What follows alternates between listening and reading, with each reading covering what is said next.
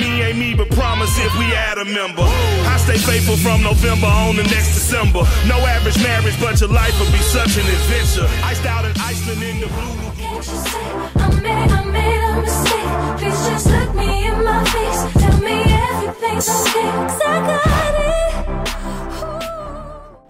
Yo, what's going on, guys? It's Garrett here, bringing you guys a new tutorial, and today we're going to be going over After Effects, another part of the Adobe suite. We're going to be showing you guys how to make your very own time lapse, and I'm sorry, but not in this tutorial. I won't be showing you guys how to record it or put it together if you guys are taking it by shutters or showcase something like that. But today I'm going to be showing you guys how to edit the raw video and basically make it into a very nice, unique time lapse. So for this, you guys are going to need a updated version of After Effects. If you guys have CS6, that should work. Also CC, but you need to have it with the effects of the CC kind of packaged together, like CC blur, motion blur, focus blur, kind of stuff like that. That comes with the Adobe suite when you have an updated version. You guys are going to need your very own raw video, as in like a 20-minute time lapse of the sky or something like that. And of course, you can do this on your phone with different apps, but it's very nice to do it yourself on After Effects. So all you want to do is basically just watch this preview of what we're going to be making. In this case, I found an image right off of our video right off of YouTube. I downloaded it, and basically this is what it looks like. It's just a very unique and very nice looking time lapse. And I'm not gonna play the video fully for you guys just because my computer for some reason can't handle whenever I start playing videos, and when it has Camtasia open, it kind of like crabs the bed, I think, because my Camtasia is using so much power and CPU. So basically it's all it is. It's a very fast video with the kind of sun going down and the kind of clouds coming over to the side. So all you want to have is your very own raw video. Of course, I have my 60-minute 4K video, and just drag it into your project files right here. And you guys can do either two things. You guys can just go to here to composition and create your own composition. In this case, I'm just going to drag it in right here so I can have it. And a very key step that you guys want to do right off the bat is go to right here on the quality that you want to use, and you want to just put it straight to quarter, because you're going to be doing a lot of simple things, but you guys have to use a lot of computer power to kind of process these little pixels and stuff. So I would just leave it like that. And the next thing you want to do is just choose where you want the time lapse to start and where you want it to end. So I'm going to have it start right about here. Just hold Control Shift and D, which is going to split your film like that, and you guys can hit Control X and that slap one, and then go like 10 minutes in. You don't have to be 10 minutes exact. You guys can do it however long you want. Same thing, Control Shift D, and then delete the other half, so you guys have basically a little 10-minute clip of what you want to use. Of course, you guys can use a whole entire 60-minute clip, but I like using a little bit of it just to, you know, make something a little bit better. So what I want to do for this, and for this basically by itself, is if I was you guys and I was uploading this to YouTube, I wouldn't follow this. But what I like doing is go to my composition right here and go to my composition settings, and I don't like locking my aspect ratio, but what I like doing is going to my width and making it 1920, and then going to my height and only making it 800. And for that reason is it makes it kind of like a cinematic feel right here. And all you have to do is grab these corners, hold Shift, and drag it in. I'm gonna make it actually a little bit bigger, kind of like this, because we're gonna be using it for a certain effect, and of course just drag it down like that. So I have my kind of scene that I want to do, and I want to just drag it over here, so kind of have a big open spot right here, so I can just scale it that way, and it'll be a very nice kind of very nice, how do I put this, effect. So in all, this is really when it's gonna start getting a little complicated. So the first thing I would do if I was you guys is I would just right click on this right now and go to blending options, excuse me, go to frame blending and go to pixel motion, and just click that, because what it's gonna do, it's gonna help when you're blending everything together with the time lapse. It's not gonna make everything kind of choppy. And of course, as I said before, when you're doing this, and make sure that you're of course having a very nice quality video. In this case, making sure there's no breaks inside the video, like this one I'm going to be making right now has a little bit kind of stoppage. It's probably when the camera ran out of memory or the camera died or something like that. He had to change it. But all I want to do is basically turn on that pixel motion, and then right click and then go to time, and then go to time stretch. And what time stretch is going to allow you to do, it's going to allow you to make the duration of the video very long and or very small. So in this case, if you drag it to the left, it makes it very small. So we only want it to be about like 10 seconds or so. So I can even just go right here and type in 10 seconds exactly, and just click OK. And then take right here in your little bottom zoom area and zoom in a little bit, and you guys will have a 10-second video. So if you guys just drag your mouse kind of through it, you guys can just kind of click around. You guys will see that it's only 10 seconds the sun just goes down. And what you want to do now is just scale it to yourself. So all you want to do right here is just click this little drop down arrow, go to transform, and then drag your mouse, your little time indicator all the way to the left, and then click on this position and just click this little stopwatch, because that's going to create a keyframe. If you guys haven't watched a video on a keyframe, you know, I would get kind of into the After Effects thing. A lot of things are done by these keyframes.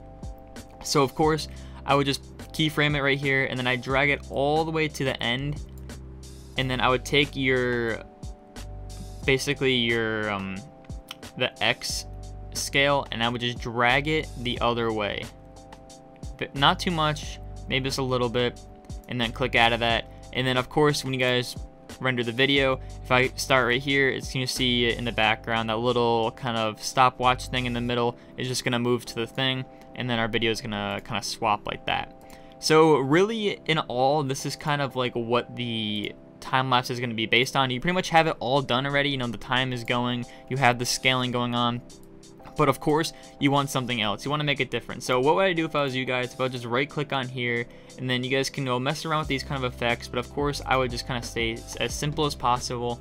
But I would click on it again and go right up to the top right and go to audio, and just drag this little thing all the way down, which is going to pretty much take away every single audio sound within this clip, because then you guys can add your own music and stuff like that. Of course in this tutorial I'm not going to be showing you guys the best music for time lapses, but it's just a really cool thing to kind of take out all the sound, because you're not going to hear the waves swishing around or something like that. It's not very fun. So the next thing I want to do is basically click on that time lapse again, go to effects and presets, and then go right here into the little search bar and just type in motion. And all I want to do is look down for the time right here and look for CC Force Motion Blur. And what that's going to do, it's actually going to create a very nice motion blur throughout the text. And you guys can either just drag and drop it onto that, or you guys can just put it on your thing. And if you guys can't see the difference, I'll put this on full for you guys. Right here in the water, if we can even zoom in, if I hit, actually let's put this to 0.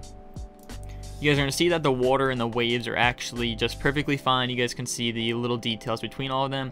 But if I put this to 8 like it originally was, you guys will have the little kind of blurring thing. Of course, in a lot of photography, people like to use this motion blur because it looks really nice. Of course, you guys can put it to like 15, and of course, it's going to do a lot more motion blur. We're going to leave it around 15. I wouldn't go above this. I wouldn't go below 5. If I was you, I would keep it kind of the same. And really, you guys have your motion blur already. You guys have everything going. The clip goes by itself. You have a lot of things going within itself.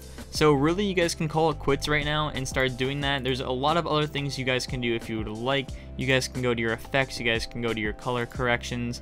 You can basically find stuff like your brightness and contrast. You guys can drag one of those in and take out the contrast just a little bit more to kind of make everything a little bit darker. Leave the brightness there if I was you guys, and then you guys can, of course, as I said before, just go through all of these, maybe put some exposure on it to kind of create a very abrupt, I don't know if that's even a word, but a very nice kind of sequence for this time lapse. So as of course, there's a lot of other things you guys can do. You guys can take on the saturation. Let's just say you want to drag this in and you want to just make a little bit master hue, make it a little bit more saturated. Of course you can do that, but all you want to do now is that you guys have this time lapse going. Leave it on full, and you guys can either go right here and click N on your keyboard, which is gonna basically stop that recording, or stop that video. It's gonna be the end sequence for the key N, and you can start rendering it. So for rendering, you guys can either do one of two things. You guys can just click on the add to render queue, go to your render settings, and you guys can watch a video on creating the best one. My video is not 60 frames per second, so I'm just gonna leave it at 29.97. Make sure the quality's on its best and it's on the resolution of full. You guys can leave that really the same. For output module, if I was you guys, I would kind of click around here and find the best one for you. I'm gonna leave mine on QuickTime because that's what I'm gonna be rendering it out to show you guys what it looks like. You guys can really leave everything the same. If you guys are an editor yourself, there's obviously a lot more other things that you can use. Like for your video codec, you guys can click something else, because just a lot of things get changed when you guys know how to use the software. For this, we're not going to be going too crazy. And then for the output, you guys can label this whatever you want. In this case, I'm going to be labeling it tutorial. And then all you have to do is click render. and now it's going to render out the video. And of course, as I said before, is if you guys do not have a very powerful PC, it's going to take you forever to render this because it's a very high quality video and it's a lot of things happening all at once, so you're going to take a little bit to kind of process it and render it within itself. So mine's rendering right now. I'm going to pause this video and I'm going to be right back when it's done. Alright guys, and I am back from the rendering, and I just put the clip right into Adobe Premiere actually just to show you guys what it looked like. And if I was you guys, I would add your music and kind of stuff like this through Premiere because it gives you like a real-time play of everything. It doesn't have to like render preview stuff when you're working on it. So right here I'm just going to play the clip for you guys, and you guys can tell that it's a very cinematic feel and it's a very nice kind of transition and stuff. But of course the kind of water ripples you guys can see throughout this clip is kind of annoying, and this can be really easily fixed by either a different placement of the camera, having the clip shortened down a little bit, adding a more of a blur, and simple stuff like that can actually help. So really this is an all of what it does. The hue and saturation that we did made a really cool effect, and of course moving the camera angle and the scale really did something really well. So in general, this is actually a really sick effect and everything looks really cool. It kind of looks like the mountain is kind of moving by itself as well. But this is just really how to edit your own time lapse in After Effects. If you guys did enjoy this tutorial and you guys did enjoy an After Effects tutorial, let me know. If you guys want me to do tutorials in different Adobe suites like Illustrator, InDesign, Lightroom, of course just let me know and I'd love to do that. And of course guys, make sure you leave a thumbs up on this video and make sure you like it and make sure you subscribe because you guys are just really insane. You guys almost have me 10,000 subscribers. You know, I'm speechless about this. So if you guys would like more tutorials and stuff like this, and just more tutorials in general, let me know in the comments below. If you guys have a specific genre of tutorials or a specific Adobe suite that you'd like me to use, totally let me know. But this has been a time-lapse editing tutorial in After Effects. Of course, I'd use Premiere to add the music and stuff like that and edit the video a little bit more. But last thing I'm going to say is when you guys are taking the video, make sure it's not as choppy and make sure that it's one very nice sequence. And of course, make sure there's not a lot of ripples going on unless you're going to have to use a lot of blur. But overall, that's the end of the tutorial. As I said before guys, please leave a thumbs up and make sure you subscribe, and it means a lot. And I hope to see you guys in my next video. Peace out.